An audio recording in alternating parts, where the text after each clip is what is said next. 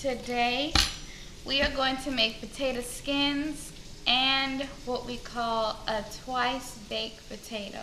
So the first thing you want to do, I have some Idahos here. You want to wash these off because they get really dirty on the outside, and then you want to put them in the oven for an hour, or you can put them in the microwave for 5 minutes. So you're going to take the potato, and you see how it's flat this way. We're going to turn it to its side, and you're going to cut it just like that. As you can see, my potato is hot, but you know, you can let these cool down. So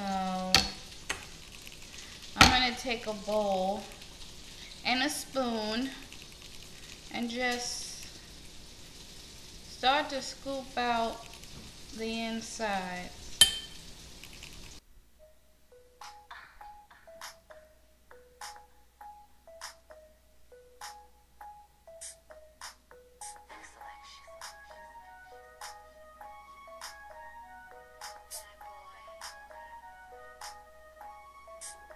So after that, they should look just like this, hollowed out.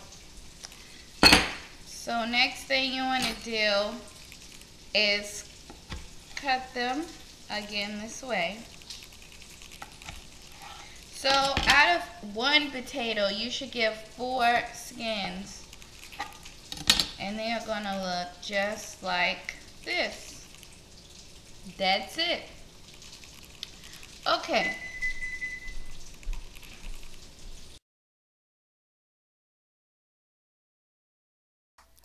Okay guys, so these are the potato skins deep frying, and you're looking for a golden brown color. Make sure that you put those in the freezer before deep frying. That's what they should look like. Then you want to top them with cheese. Here I'm using a cheddar jack cheese and some bacon.